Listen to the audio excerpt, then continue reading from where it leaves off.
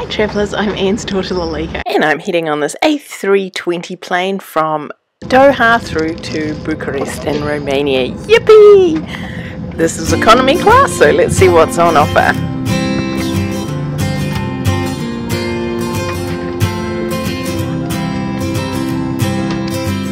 Be sure to check out my previous video of flying on Qatar Airways from Kuwait to Doha. The link is in the description box below.